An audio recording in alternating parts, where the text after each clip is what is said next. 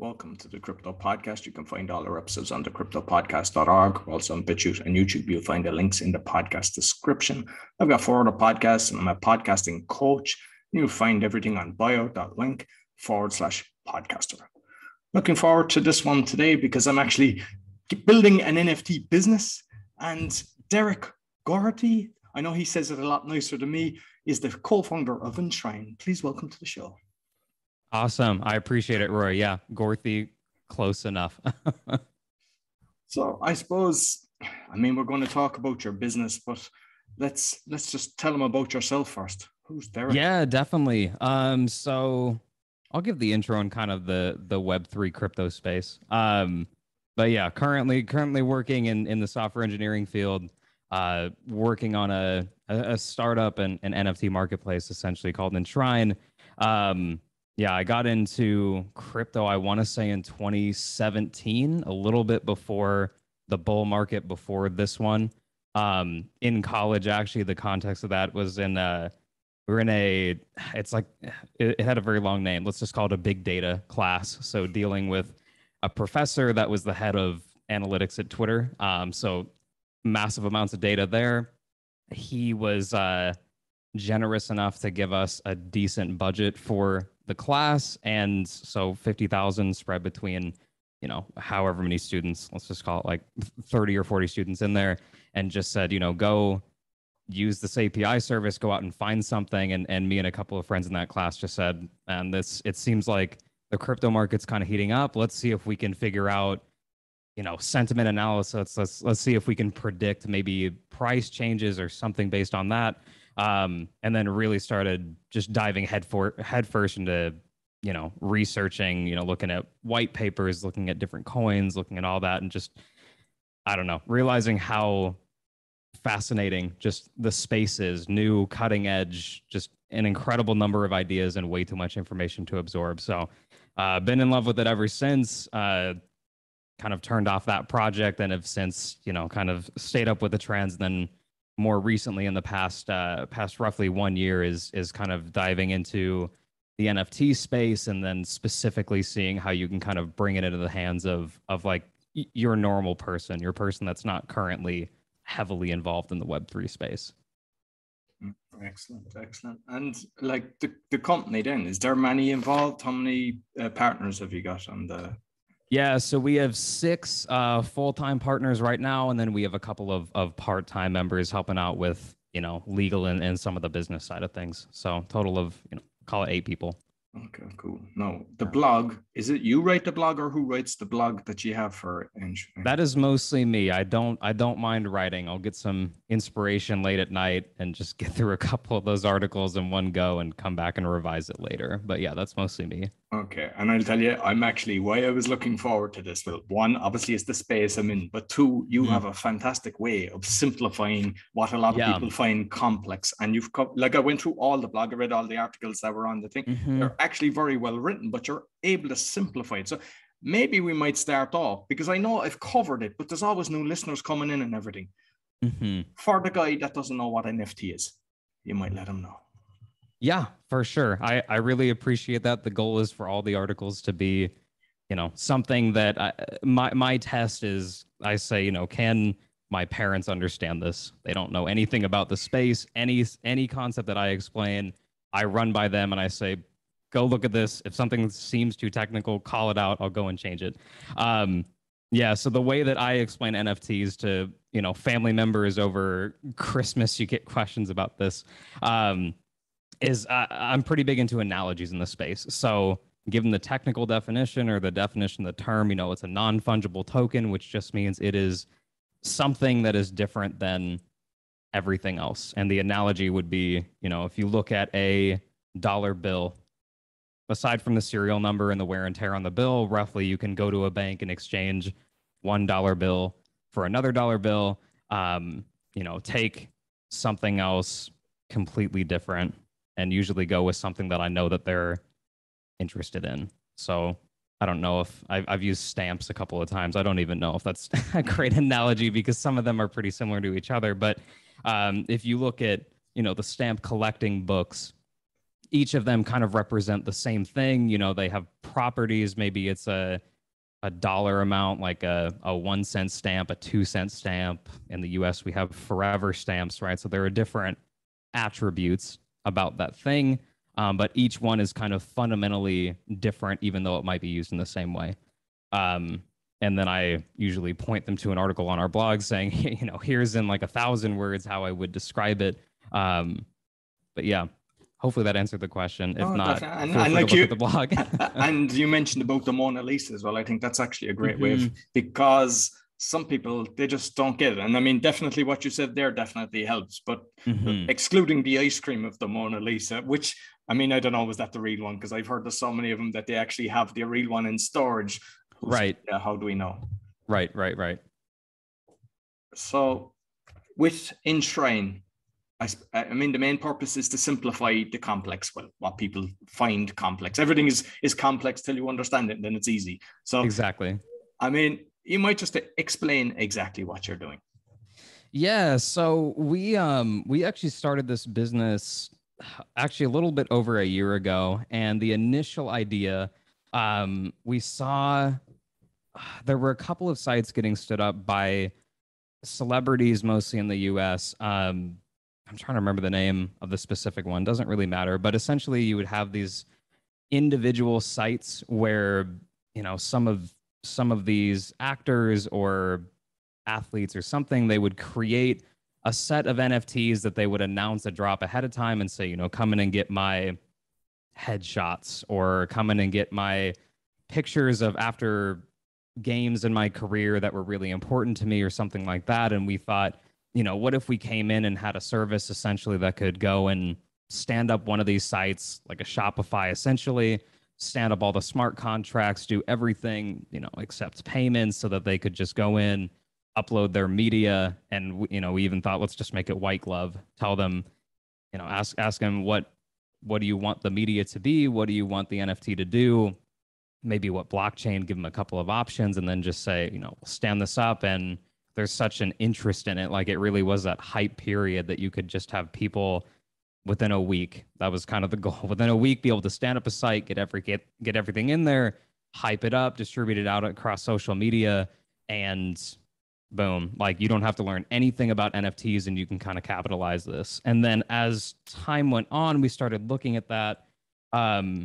We started noticing this problem where there were a lot of kind of, I don't want to say like garbage NFT projects, because a lot of them, you know, the people that are creating them have really I'll good... say it for you. There are plenty of garbage NFT projects. Sure. And I mean, there are a lot of people with really good intentions out there, and then there are a lot of people with not so good intentions out there. And it's just very hard to tell the difference to someone coming in, because if they're not looking at the smart contract that's on the chain, or they might not be able to read it because they don't really have a technical background, there's just, you know, it's fraught with issues. And then you also have this other problem of there were so many NFTs getting created that it's like, what is the point of these things? Like, there needs to be a point, and the sort of the hype phase is really only going to last so long.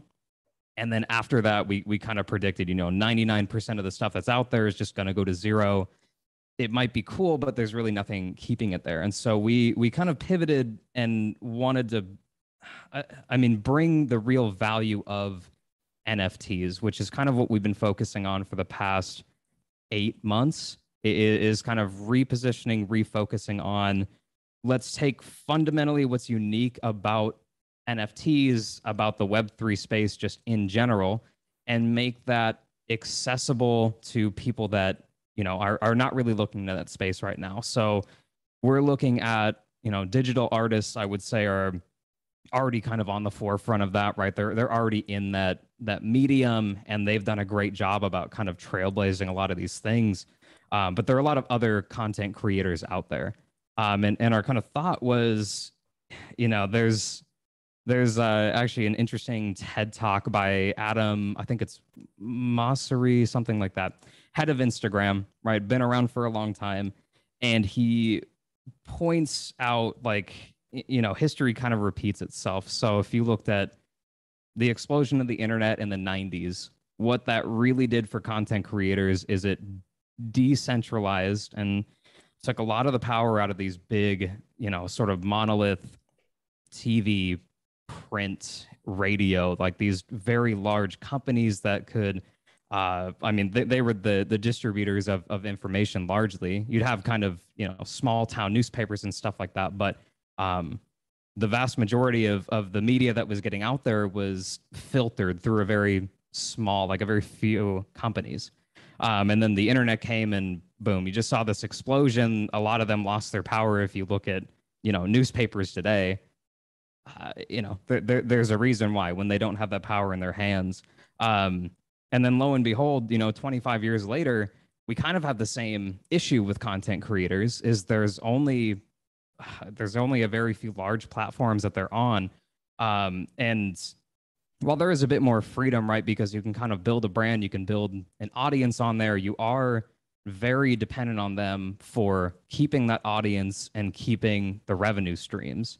And that's been very apparent, you know, when we're kind of looking at video game streamers on Twitch, right, as the first set of creators that we kind of want to pitch this to, mostly because their communities are already used to directly giving them money, which is foreign to a lot of other people that follow people on social media.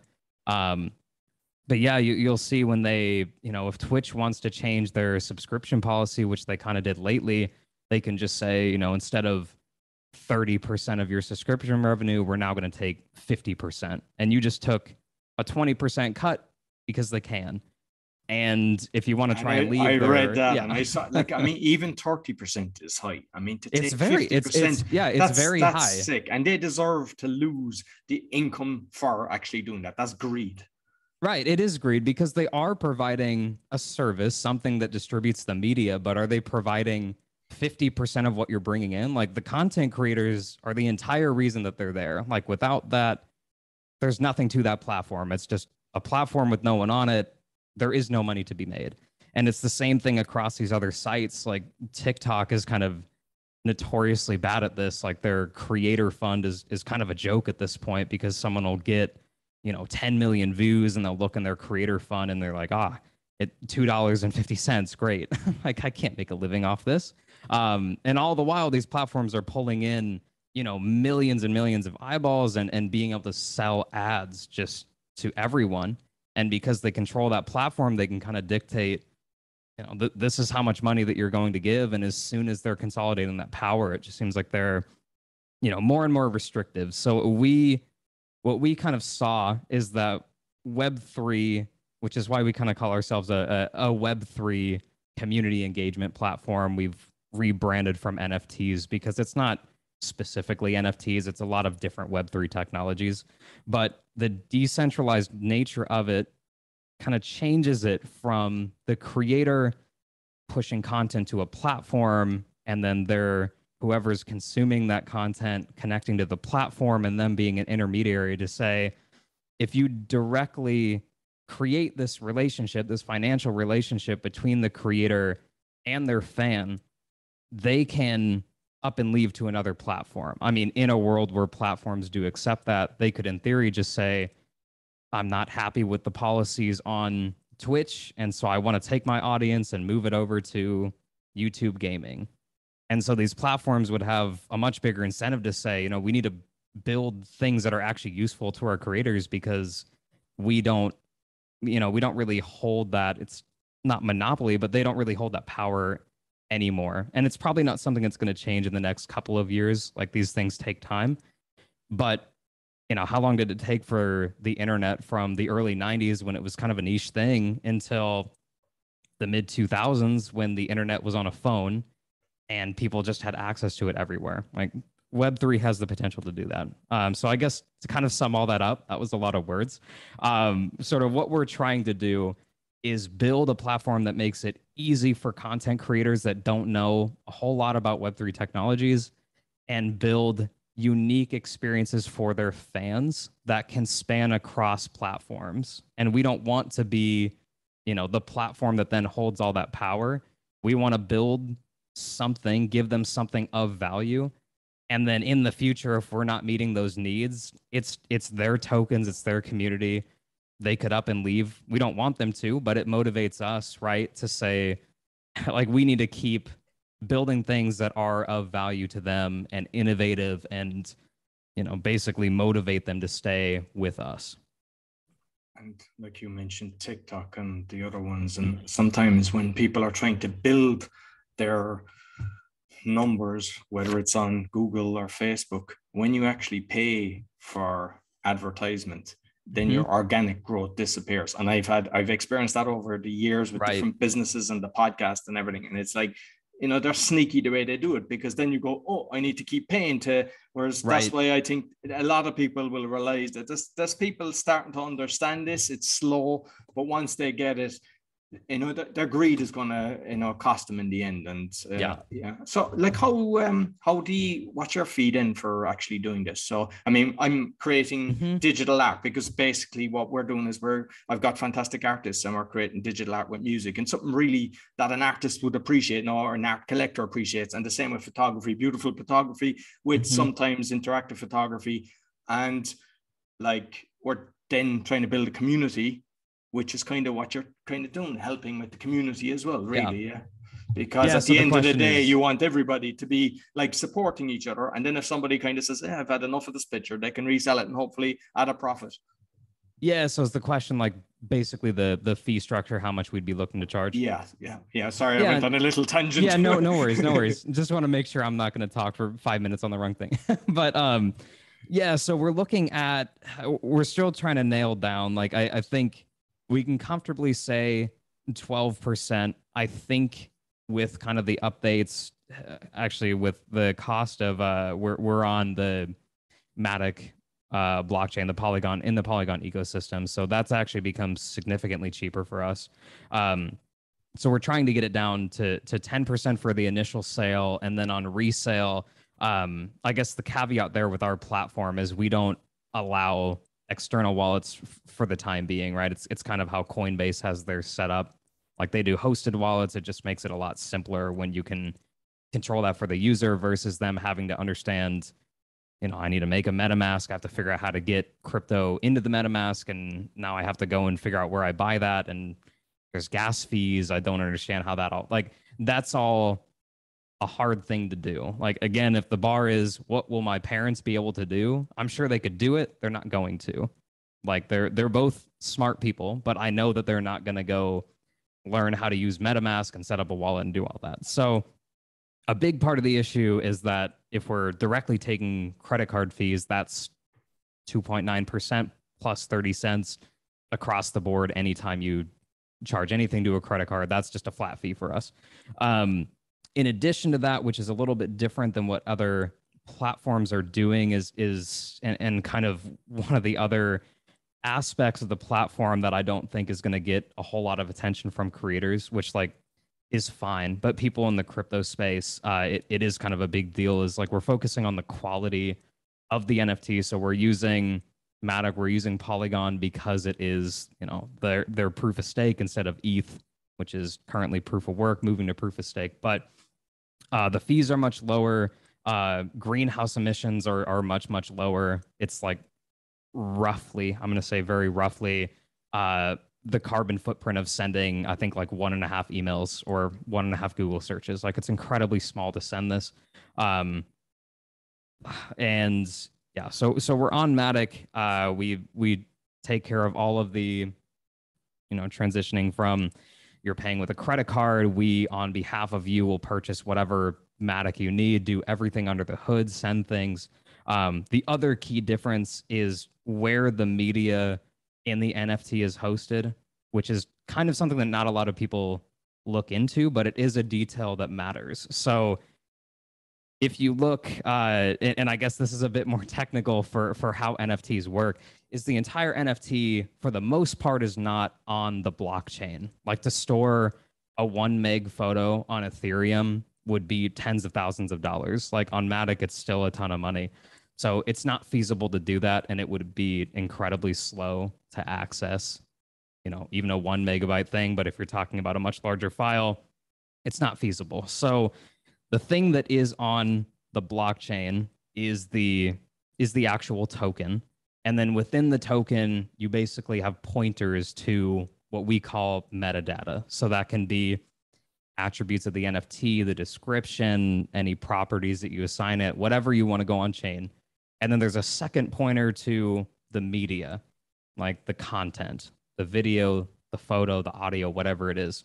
And you can really cheap out and make it easier by just saying, I want to put this file on my computer locally or up on Amazon or something, because that's, to put something on Amazon S3 for a year, it's going to cost you pennies, if that. Like, it's incredibly cheap. The issue is that's not really decentralized anymore. and there are ways around that other companies are looking at. But if you don't do it the right way, I can stop paying my hosting bill and whatever that is gone. And it's interesting if you look into the Beeple auction, if you're familiar with that, like the largest NFT sale, $69 million. In Christie's terms of sale, they said, this is an unknown technology, this media, we can't guarantee forever that this thing will be up there. We're making absolutely no promises to this. So essentially what you just paid $69 million for is a file that lives somewhere, and there's no guarantee that the thing is around forever. So just all getting that into say, this. So when somebody's buying a digital picture, they're buying it off somebody, whether it's on OpenSea, they go along, they get it. I mean, my understanding was that then you can actually take that information onto your own PC, onto a USB drive, or that you have it physically, that you can use it as you want. But you're saying it's actually that it's stored somewhere, and if, say, the company that you, even if it's a big company, because I mean, we've seen the likes of Kodak and big, huge, massive companies go bust before. So basically, all of them just say there was a massive amount on that platform, they would all disappear. Yeah. And I mean, the smart contract itself and the token itself, every transaction related to that token, that's all on the blockchain. That's all immutable. That's fine. Everything else that is not on the blockchain, you would have to look. And there's no standard out there. There's no one saying, like, and I guess all that to say how we are doing it is we're putting it on IPFS, which is a decentralized file store, essentially, which is more expensive. Like, it's more expensive to do that for us. But we, if we went out of business 5 years from now and all that stuff were on Amazon S3 and we shut down, our account goes off, every single picture that we put up there would just not be referenceable. It'd be a broken link. It'd be a 404. Like, it's nothing.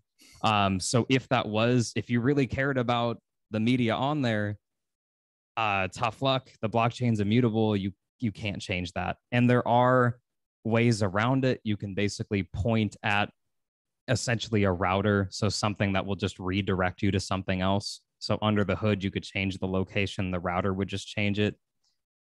Same issue. If that router goes out of service, tough luck. Like, all these, OpenSea has no idea how to resolve that because it's a broken link. It's gone. So that's more expensive for us. And we're trying to guarantee like the lifetime of that as much as we feasibly can. We can't say indefinitely, but we are trying to say, we will pay to have that pinned up on IPFS so that it is referenceable. We have absolutely no control over it after it's up there. And like, we are trying to stay true to the decentralized things should stay decentralized. Like, that seems like an obvious take, but that's just not what's out there right now. So when you're saying, 12 down to 10%, like, just say I'm putting up, say, the digital picture. Is it what I determine what it is, or is it from the sale and then future sales? What way does it actually work? Yeah. So the initial sale, because we have to put, the actual token on the chain, we have to put everything up on IPFS, get everything hosted. That would be, let's just call it 12% because I don't want to seem wishy-washy on that. Let's just say 12%. Secondary sales are much cheaper because we don't have the overhead of like nothing else needs to go up on IPFS. It's just a very cheap call to the chain, which just says now this new person owns it. We still have to deal right now with the credit card transaction fee, but we're looking at, 5%. So 3% of that already goes to credit card companies. We kind of take the rest of that to keep the platform up and running and develop new features. So roughly, 12 and 5%. if you compare that to OpenSea, it's kind of hard to say. It depends on how much the gas is. Like, it fluctuates. There's no set price, but that's kind of the risk that we're taking by guaranteeing that, is we're taking all of the risk that the cost to put this on chain is going to go up substantially. Like, we will eat that cost if that happens, because it's simpler, and because it's, if you're a content creator, you don't want to have to care about what gas prices are looking like when you're doing all the stuff on chain. Like, it's all very technical, and you probably just want to be out there creating content. Like, you want to do the thing that you actually enjoy doing, and we'll take take care of all the details, all the nitty gritty. That's what we enjoy doing. We want to make sure that works reliably. You go do whatever it is that you do, like build that community somewhere. So I saw on your blog, and I hadn't heard of it before, lazy NFT minting. But then, because of just getting to different NFT Facebook groups, and there's people going, hey, do you want this? Do you want that? You give me your wallet, I'll give you the thing. And then they're going, send me the gas fees. And it's $150. And it's like, there's a lot of scamming going on that, because people assume, hey, you're giving me a free thing. They just assume, here you go, it's yours. But like, because you're kind of verifying accounts as well. You're not going to have that kind of system, basically, that somebody comes in, puts out 1,000 things, and they don't pay a penny. And absolutely not, because you can, on our platform, list something, and other exchanges do this, other platforms do this, but there's really not a need to make the NFT before someone buys it. And that's where that lazy minting comes in. Like, if you say, I want to make 10,000 editions of this 100 meg video with all this information, that's great. We hope that you sell it, but we don't want to go and make 10,000 editions of that thing until it sells. And so it's a concept that kind of holds true to our, let's do right by the planet and minimize our carbon impact as much as we possibly can. Like, we will make it as soon as someone buys it, and the turnaround time for that, like, it ranges, but when we're testing it out, it's like 5 to 10 seconds. It's incredibly fast. And so you're not really going to know. That's like a page load time, a little bit longer. But it's one of those things that it's an implementation detail, but the costs add up if you don't do it that way. And is it done automatically, or must the actual seller then do the transfer through the thing? No, our platform would take care of that. All you're doing is selling something. We take care of absolutely everything else under the hood. I'm just curious, because I mean, you mentioned the credit card fees, which, to be honest with you, wreck my head. PayPal wreck my head. PayPal, not only do they charge people fees, but their spread is at least 5%. Yeah. I mean, like, in reality, with blockchain, we should be able to cut that out, because they're basically milking it. Like, 3% mightn't seem like much, but even when people are buying, the Ferrari, or they're buying the house or whatever, because some people actually do have massive amounts on their card that they can do that. They're still taking 3%. It's not a case of, oh, that's a high amount, I'm only taking 0.5%. They're still taking 3% plus the 30 cent or whatever it is.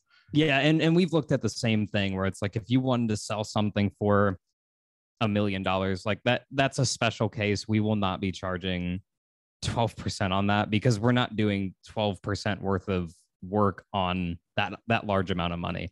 It's just for the smaller dollar amount ones, and like, we don't want to get the pricing structure too complex, because then it comes off as like, okay, it seems kind of scammy. Like, why are you fluctuating the rate that you're charging me for these different things? So for the time being, we're trying to keep it simple.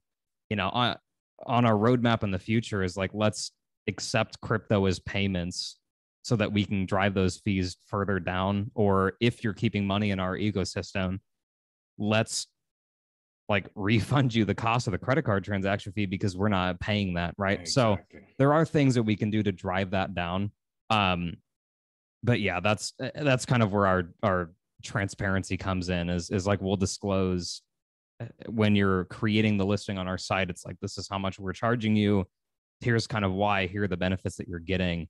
And then as we, because we're still pre-launch, right? After we launch, we can start to look at, how do we drive down these fees for businesses that are, if they're not adding value, which credit card processors do add value, right? That's an easy way for people to pay. But if they want to not pay that fee, we'll make ways to like make that happen. Like we don't want to pay that fee. We're just kind of transparently passing it on because we need to. Like we can't just eat that cost. And like when you're buying, say, crypto, because I've looked at a lot of the different ones, like the fees are about 10% or more just for doing that, which is insane, really, when you think of it. It's kind of it's scaring people away, because like at the end of the day, everybody's kind of sick of banks in the way that they're just robbing you. You know, we see the PayPal and the credit card processing companies, but similar with this. Oh, definitely. I mean, a lot of currency exchanges do that, right? You go to the airport, it's like a 10% fee just 25. For exchanging. I have seen 25. Exactly. Yeah. and that's ridiculous. So like it shouldn't be that way. And there will be ways to get it in the future, like get it down in the future. It's just, we're living in a world right now, especially with who we think is going to really be using this, is like they're not going to have a bunch of money in the crypto ecosystem. They're still going to have all this money in fiat. And so it has to be accessible for them. But as people kind of dip their toe in the water with something like us, they'll start to learn a little bit more. And ideally, there are simple solutions for currency exchange, right? Where it's not a 10% charge, it's something much lower because there's a healthy competition out there. And it becomes easier to kind of get into that ecosystem and pay less, frankly, for using platforms like us. Like we'd love to do higher volume and just charge you less for each one. That'd be ideal. Like we want to be giving, especially content creators, we don't ever want to be in the position where we're saying 30%, like give us a huge amount of money for us just being a platform that you're on. That just doesn't make any sense to us. That's kind of what we think is the older business model. And I think especially in the streaming world, where those fees are like 20, 30, 50%, I don't think that will continue. Like I don't see how it could, right? For some of these huge names out there, that's just a ton of money that you're giving away for having such a large audience. And the only reason that you're paying those fees is because you move platforms. Like we've seen it with streamers in the past. You move platforms and you'll lose a huge amount of your user base, where if you're not relying on them for that relationship anymore, the platforms kind of lose that leverage, right? They have to be smarter about how they make money, and they have to be charging significantly less for what they're doing. And like, I mean, obviously I know it's early stages for yourself, but like, I like the way you're obviously trying to reduce it as much as possible, because you're also conscious that there's plenty of other people out there trying to do the same thing.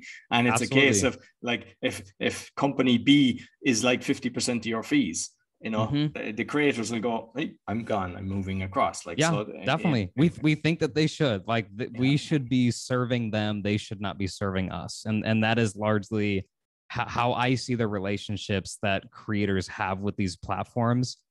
They're doing all the hard work. They're coming up with this creativity.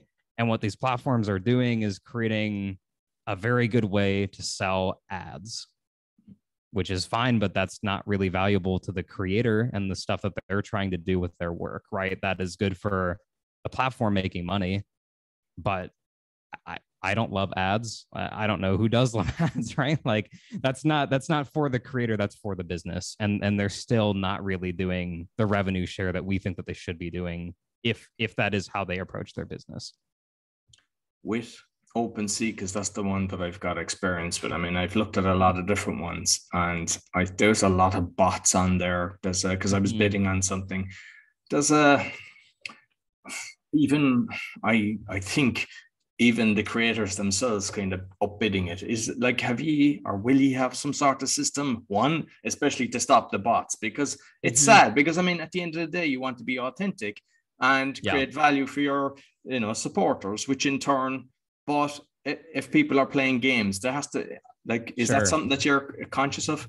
Yeah, definitely something that we're conscious of. And we took that into account sort of in how we even conduct our sales. So when we launch, we won't have an auction-based feature. It's only going to be fixed price, because that's, if you look at how, let's just call, content creators, streamers, like they will have on Twitch, there's like 3 tiers of subscriptions. It's either, call it like $5, $10, $20. And that's how people are engaging already. You're not really ever paying like a variable amount for a subscription. That would be kind of odd. to say like this month it might be $5 and then next month it's like $20 and then next month it's 50, like that would be weird to me if you were doing that. And so we're doing fixed price where the creator could kind of adjust that price if they're selling a lot or not selling enough. They're free to do that. And then on the secondary market, that's also going to be post launch because we're just trying to get the platform out there.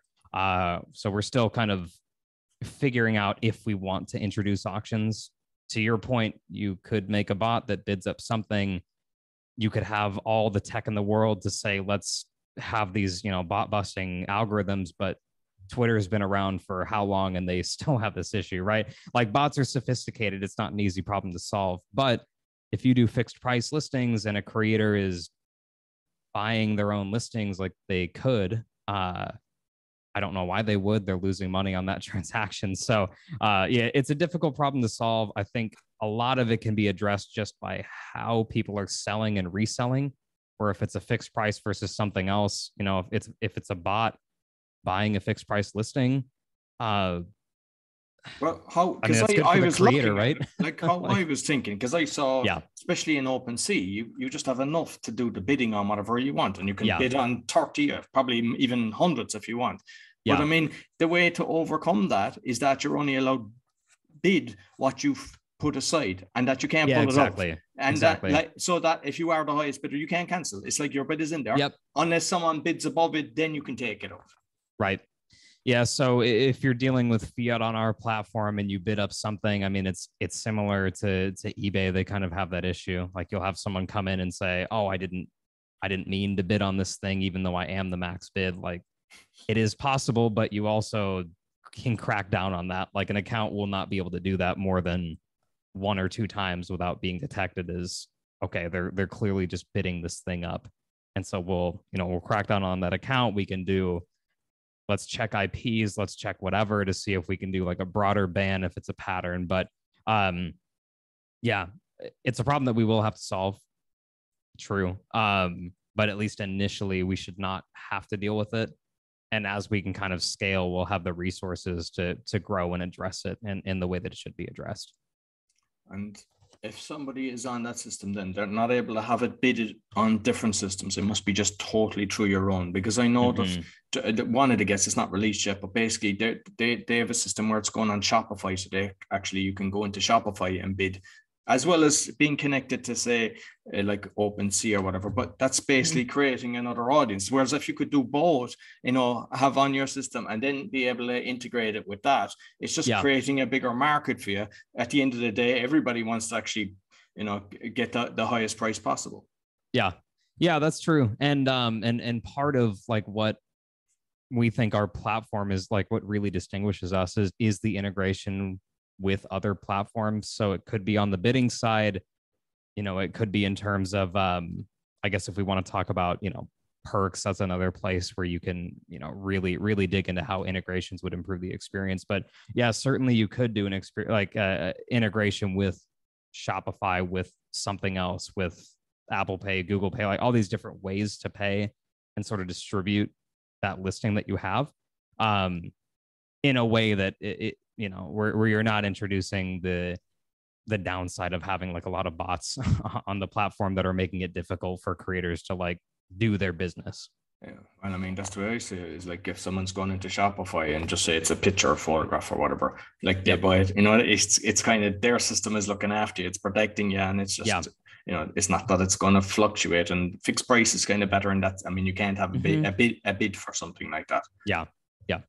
And like if you're minting, just say 1 of 50, because everybody's got their own way. I mean, some is like a unique, just 1 of 1, and then they say 1 of, like with your system, you can go in and do that. And then if you want to, because sometimes they say like the first one is the better one, that you could you actually then withdraw that yourself to not be putting that out for the time being? Is it possible to kind of play around with things like that?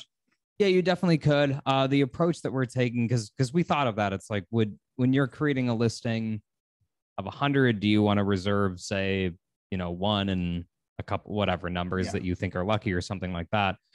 Could you just reserve that for yourself and kind of keep it?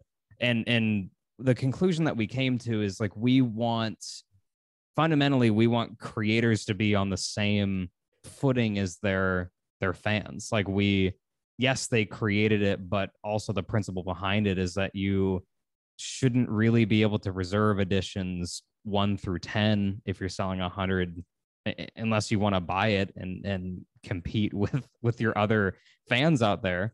But yeah, you wouldn't be able to just reserve it and keep it, which is something that you can do on other platforms. But if you want to keep a good relationship with that community, I think that transparently looks kind of like a cash grab. If you're saying, I want edition number 1 of all of these, it might not be like it might not be, but you could also say, I think it's going to be worth a lot more money in the future. And so I'm going to hold on to it.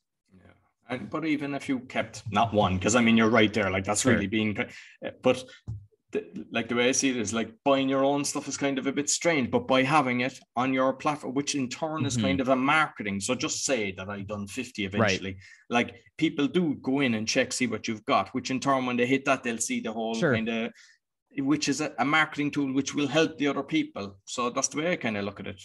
Yeah, it definitely is. So, and how we kind of represent it, a couple of other platforms kind of do it this way, but we are kind of taking a more profile centric approach. So if I'm a creator, you'll be able to see, what did I make, what have I collected, and then if you want to show what have I liked, you can show that. You can also toggle that off. So it would be a way, if you're a creator, kind of having one single place for your fans to go. And then for your fans, you can go to their profile and you can go to collected and you can see, oh, you bought all 50 of these things that I have released, and I can kind of transparently see it right there. And maybe you're a super fan and you bought 5 of each of these things. I could see that on the platform. And so it's very transparent between creators and their fans. And yeah, I mean, I guess if it would be a marketing opportunity for the creator, if their number 1 fan just said, look at all these cool things that I bought, you go ahead and buy some. Like that is something that they could do. And like, if, for example, because I mean, nobody knows what the price, the market determines the, supply and demand. Exactly. But just say if you put it out of let's call it $100, and then you see, hey, this is flying, I can go in and modify it to $200 then as it's halfway through. Can you? Is that possible? Yeah, you definitely could. And you can raise it, you can lower it. We want to strike kind of the balance of, we don't want total control over the creator, like they can do what they want. We, to a reasonable degree, want to cut down on, predatory practices like that, where you would say, oh, I sold out 100 of these at $1, and then I raised it to $50,000 when there's one left. Like, we would show you what each person paid for this thing, so you could go in and say, oh, it's not, clearly 100 people have not bought this for $50,000. But yeah, the creator, like, they have a relationship that they want to maintain with their fans, and if they want to do things that are shady or something, like, we'd prefer that they did not do that, but they do have the freedom to do that. That's kind of a tenet of Web3, is like, you make your own bed, right? Like, you are free to make these choices if you want to, but we do trust that people in good faith will not do things like that. But I mean, the beauty of blockchain, you can actually go in and check all this stuff, and you go, hey, what's going on here? Like, because I mean, that's how I was able to see a lot of fraud on OpenSea. It was like, everything is traceable. You're going, hey, this guy never bought anything yet, he's bidding on 20 of these things. They're bidding between themselves and everything. And with the creators, then, like, how do you validate them then that are coming in, like, that they're, have you got a system for onboarding? Genuine. Yeah. So initially we are, it's by, access only. By, you'd have to contact us, right? You'd have to be on a limited list. We're mostly doing that for content moderation purposes. Like, it's difficult to kind of police content on your platform. And you've seen, like, Meta, Facebook has invested millions of dollars, potentially billions of dollars, into moderating their content. And there's still issues with that. So for the time being, we're a small team. We want to keep it a good space, right, where there's not fraudulent things out there. And so we would validate individually each one of these creators. And then we also kind of put an emphasis on, you can basically just link social accounts. So if you say that you are someone, you should be able to link your verified Twitter account, your Instagram account, and these other things. And so we can kind of verify it that way. And if it's someone really, really big, we'd probably just want to hop on a call and say, is this you? Like, can we double check that this is not someone else impersonating you?